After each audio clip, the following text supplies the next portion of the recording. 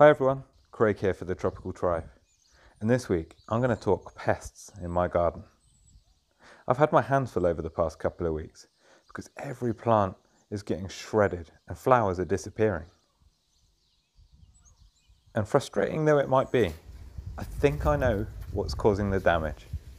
We got ourselves a puppy. The pup is young, excitable, and I think it might be vegan because it's got a real taste for all things green in the garden. So I needed to build some defences quickly.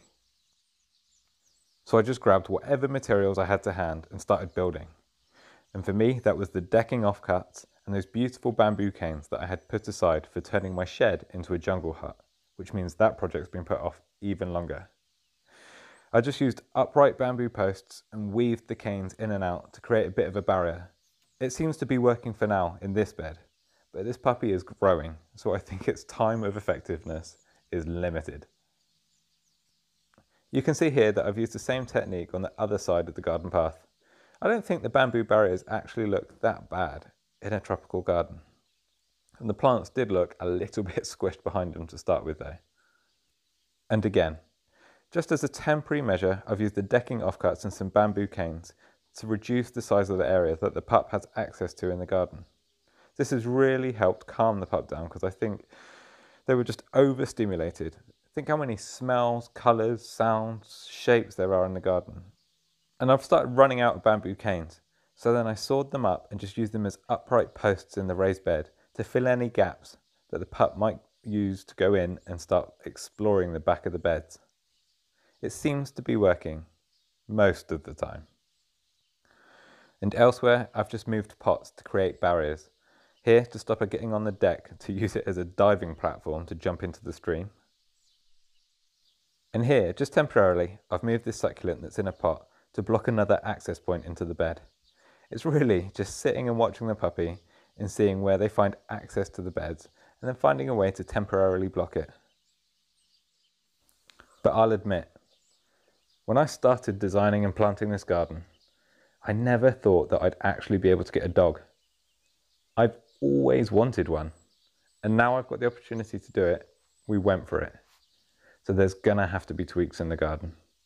Be that moving any plants that might be dangerous, like these Brugmansia that are up safe, well out of the way of the dog, or by creating barriers that stop the dog jumping into the beds or diving into the stream. But everything is a temporary measure that we've put in place at the moment.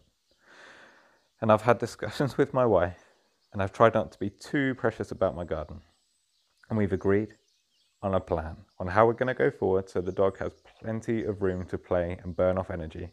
And I still have plenty of room to play and burn off energy. So the way we finally discussed and agreed that the dog, my wife, and me can all enjoy our garden is to make the front area of the garden a dedicated dog area with a barrier to protect the rest of the garden, which means everybody and everything in the garden is safe. The pup will be close to the house, away from any hazards or dangers, and any rare, unusual or delicate plants will be protected. And this is one thing that I have learned over the years of doing my own garden. Don't forget who's going to enjoy your garden. If you just do it all for you, nobody else is going to come out and enjoy it as much as you do. It's been hard, but I wanted a dog, so the dog needs space to enjoy the garden. I wanted a wife, so there needs to be plants out there that she likes to look at. And I want tropical plants. So finding that balance is hard, especially in a small space, but it's worth it when everybody is out there and everybody's happy. And I honestly think this is one of the most important lessons that I've learned from doing my own garden. Garden for everybody who's going to enjoy it, not just for yourself. So there is plenty of work for me to be doing in the garden over the next few weeks.